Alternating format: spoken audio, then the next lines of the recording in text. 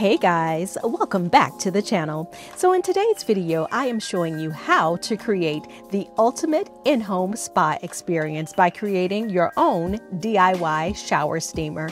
These shower steamers are relaxing and uplifting. They're filled with botanicals and essential oil. And like always, you only need a few ingredients. Guys, if you want to see how to make these shower steamers, well, keep watching.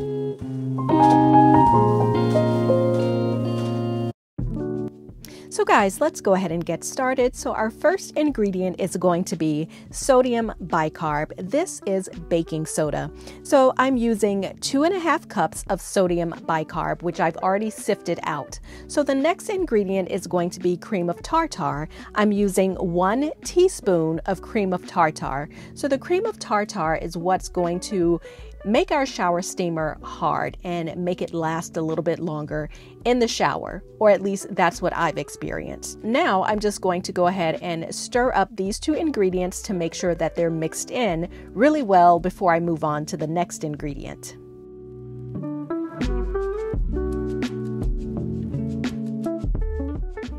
Okay, so now that our ingredients are stirred in really well, let's move on to the next ingredient, which is citric acid. So I'm using 1 cup of citric acid, and the citric acid is what's going to make our shower steamer react when the water hits it.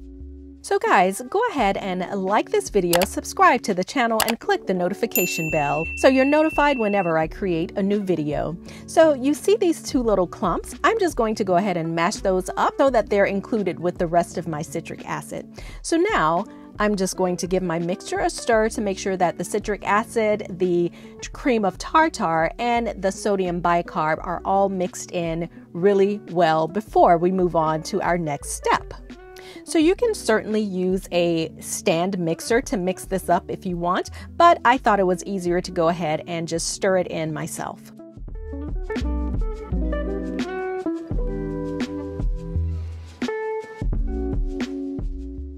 So now let's add in some beautiful florals. So these are rose petals. So I'm just going to actually add them into my mix so that my steamers actually have rose petals inside. And because the rose petals do have a scent, they are going to actually give off a nice little scent when the steamers are in action. I'm also going to add in a little bit of calendula. And this is just going to add a really nice pop of color to our shower steamers.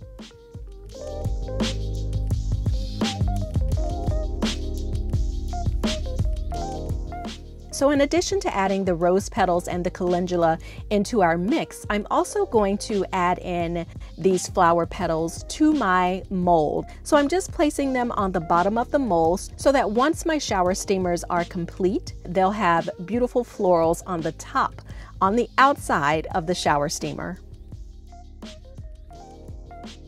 So these are just the florals that I chose, but you can certainly use whatever florals or botanicals you like. You can choose any color you like, and you certainly don't have to use them on the inside of the shower steamer, but I think that adds a really nice touch.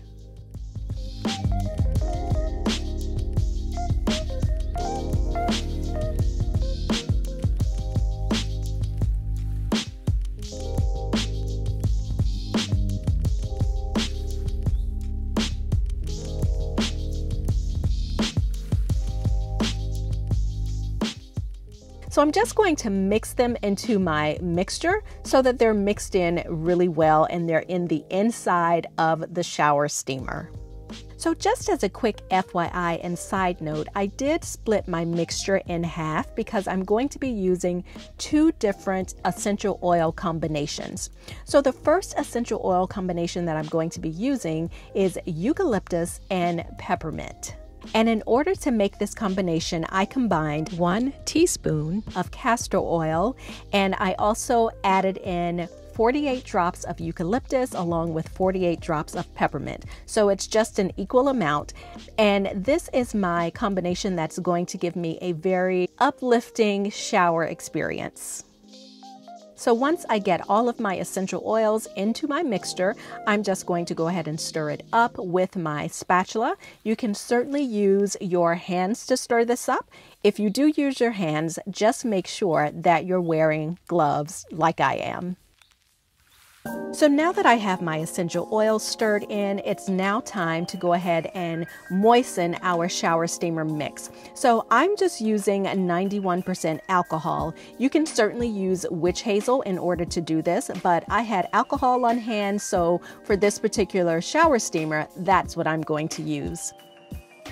Very much like bath bombs, we want it to have a very sort of sand-like consistency. So I'm just making sure that it is damp, not overly wet.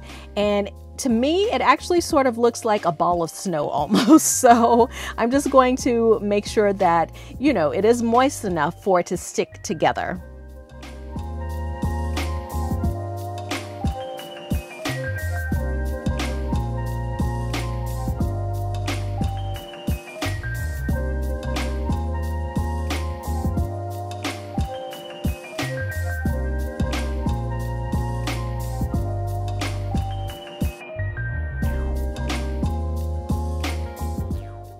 So once our mixture is moist enough, it's now time to move on to the next step, which of course is filling our mold. So I have a mold that I can put 6 shower steamers in.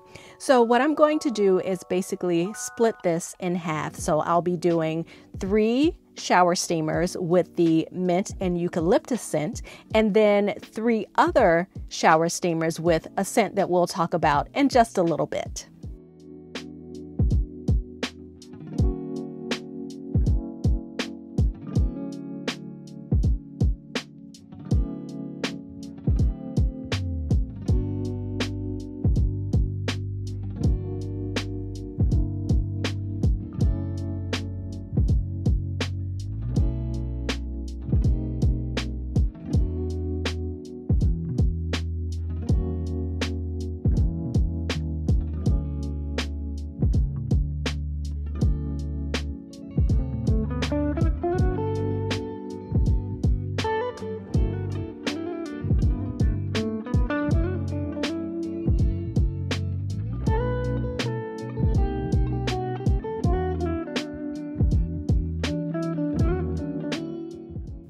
So now that we have the first 3 molds complete, let's go ahead and add in our additional essential oils that we talked about earlier. So I'm using sweet orange, ylang ylang, and bergamot. But first, I'm going to go ahead and add in some florals so that these look as lovely as the first ones we created.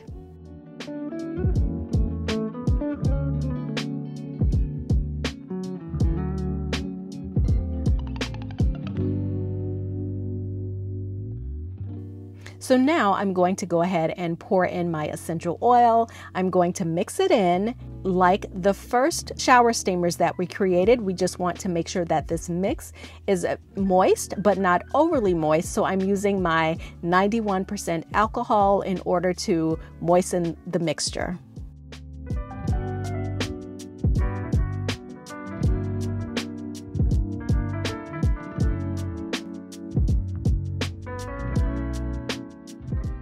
And now that my mixture is clumping together, I'm going to go ahead and fill in the rest of my mold with my shower steamer mix.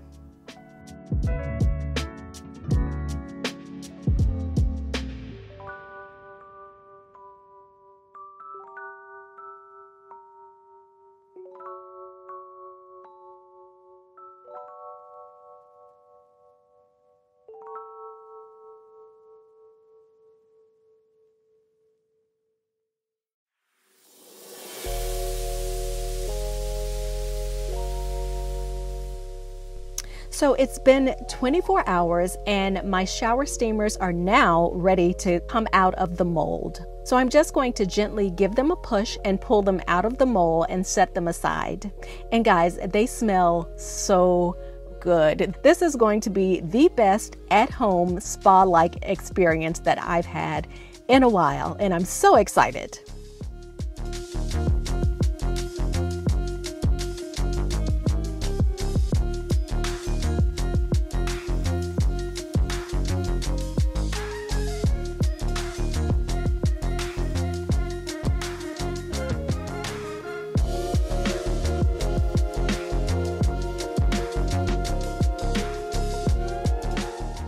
So guys, these are our final shower steamers. They smell absolutely amazing and they look beautiful too. So products that I use can be found in the description box below. Don't forget to like, comment, subscribe, and share, and I will see you in the next video. Bye guys!